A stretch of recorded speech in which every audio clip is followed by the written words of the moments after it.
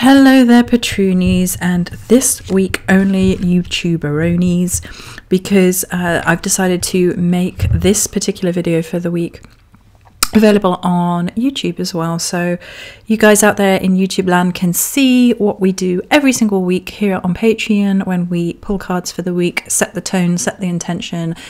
We use different cards every week, one tarot, one oracle, to set the week in motion. And we have, for the week beginning the 27th of February, from the Spacious Tarot, the Six of Swords, and one of the cards from the Avalonian Oracle. I've called it Solitude. It doesn't technically have a name. It's very limited on information in that it's a mini deck, but we're going to pull from what I think is happening, things like that, what my interpretation of the particular card is. There's some interesting crossover here between the two cards. The rays of light in particular are very interesting to me. And the colour scheme, we have some similarities in colour scheme as well, particularly within her robe and the overall colour of the Six of Swords. So last week was a tarot tower week, and it's probably the culmination of many different factors for many different people.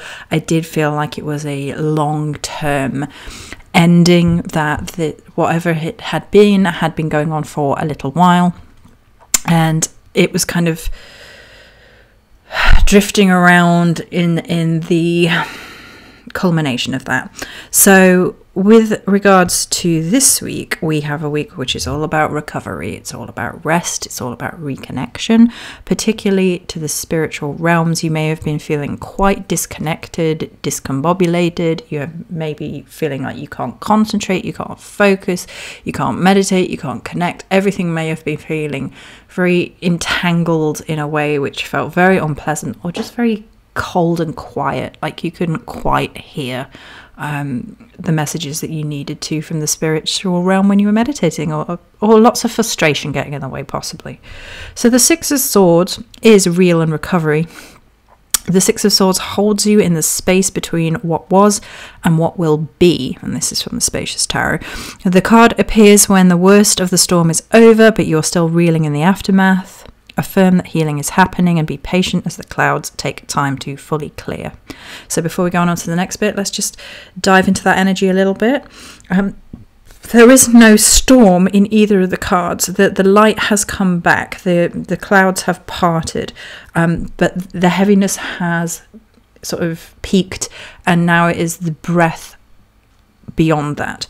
There is a lot of light and air and breath in both of these cards, almost like a wind pushing through to part the cards.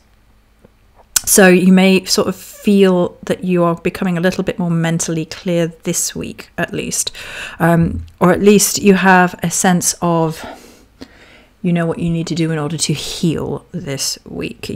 Things sort of start to line up a little bit better. Mentally, you're feeling a little bit less blocked, although you're still quite closed off. As I said on the blog accompanying this on Patreon, the problem will come if you burn out because you keep trying to give too much of your energy to other people. You keep refusing to reinforce your boundaries just by saying no, or refusing to engage with something. If something is really causing you mental distress in some way, you need to form a very strong boundary with that. The Six of Swords, they're all close together on the card. They form a tight-knit unit, and that to me suggests only go to the places that really nourish you and keep your close-knit unit close. You may feel tender, you may be lacking in mental or spiritual energy. Be with the situation, be with the reality of it, but attune to the rays of hope already appearing around you. They are indicators of bright things to come. Recovery is a process, and you're already on that trajectory. And here we have like those rays of hope, and those rays of hope come in the Six of Swords, downward beams of sunbeams through the clouds. And in the Solitude card, they are coming from the cup within. So it's sort of like that chalice energy. The Solitude card simply says, welcome to solitude. It is time to replenish your weary soul. Sorry. But there's a whole lot more going on in it than the card suggests from the writing anyway. She is kneeling in sort of a open, reverent, hopeful pose with her head lifted up to the sky. I would say it's probably dawn here, as you can sort of see the sun just peeking up behind the hill there, and you can still see the moon, but the colour palette suggests that the sun is rising, and it's rising right above her head, which is lovely, gives her that kind of glow of hope, a halo, a kind of mental clarity, and her whole aura is actually glowing in a very subtle, beautiful interplay of light in this card. She has the Triskel on her hand, and she's holding up the cup, which is also full of light and also full of stars, and it has that as within, so without, parallel within the card. So as she lifts the cup, she lifts her hopes and spirits, she lifts her energy. It's all about rise, and again I rise, Maya Angelou. So there is this kind of feeling of sunrise and hopefulness and returning to a sense of hope and joy after some particularly difficult energies. And I definitely feel perkier this week already. So hopefully that energy is going to continue into the week for us all and give us something worthwhile to look at, really. So I said about the Solitude card, there was a sense of replenishment, reconnection, especially to your spiritual self, taking pleasure in the simple moments, in the quiet and meditation. It's really not a week for being overwhelmed in sensory overload. It's not a week for surrounding yourself by loud noises if you're not in a place where you can handle it and you can avoid doing that. Too much noise, too much interaction is not advised in the energy between these two cards. There's this gentleness, this restfulness, this recovery. So as we move next week into a new cycle on Patreon, we're going to be looking at Willow next cycle. We're going to be doing all about healing and rest and recovery. So it kind of is interesting that this energy has began just before we begin. So it's inviting in a sense of cleansing, maybe small rituals of cleansing and grounding, doing the small things to make sure that you are hydrated, make sure you are eating well, make sure your body feels good, make sure you're resting, make sure you're getting enough sleep, things like that. But the kind of rest and recovery energy here has a big spiritual implication. Many of us may have been feeling quite disconnected, overloaded by stress. There may have been quite a lot of shadows coming up when it comes to interactions with other people, and this can have left us feeling a little bit spiritually bereft.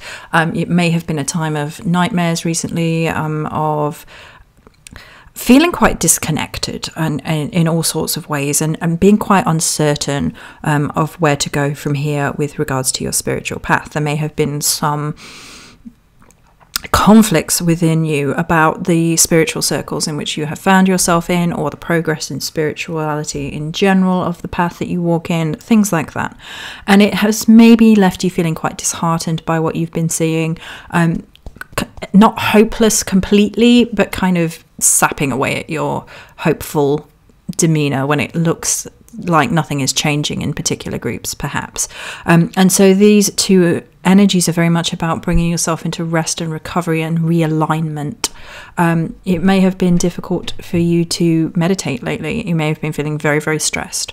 And if you have been having tower moments, and it's probably a long-term tower moment, like shadows coming up, that really reinforce the places in which you have struggled in the past. You may have even had like examples, like really in your face examples of a pattern trying to repeat itself before the week has begun, and you've just been like, why is this coming? I don't want this in my life anymore.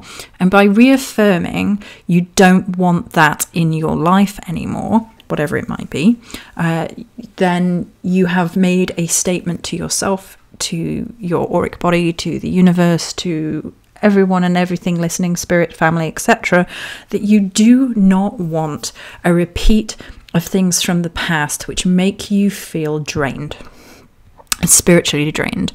You do not want unwelcome advances. You do not want boundaries being overstepped. You do not want to feel used by people, whatever it might be. But it really is the big draining things, the things that really upset you from the past and you've struggled with for probably a number of years at this point. It may even be quite a long-term overcoming of shadow. I've got like 6 or 7 years in my head, probably because of the 6 of Swords, but maybe 7 years. Maybe it's that kind of 7-year cycle thing.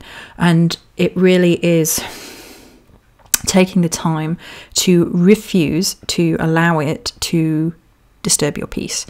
And there is this kind of feeling of gently tending your inner sacred grove this week, replenishing. And it is very softly, softly, gently, gently. All the things that make you feel good, and you do not have to justify why these things make you feel good. And to be honest, I don't even think you should be necessarily having much of a conversation with other people when it comes to your decisions as to what makes you feel healed and healthy in any particular given moment. So if you really do need a kind of rest and relaxation, even a retreat from the outside world, that might be the time to do it is right now, because the burnout is not going to be good if you ignore it. Your body will take matters into its own hands, literally, and make you ill and force you to rest. If you've been on Patreon with me, you know this can happen. We've talked about it a few times as part of the process, the magical process of embodiment. And as we're coming up to a healing cycle with Willow and the Ogham of Sail, we're going to be looking at all of the ways that things flow into us, and that be water, breath, but also the spiritual ecosystem and how that flows into us. The lady kneeling, she's very Daenerys looking actually, has a triskel, as I said, upon her hand, and she kind of is opening her hands up to the processes of the universe. Her face is receptive, her body's receptive. She is allowing herself to feel into what she needs to.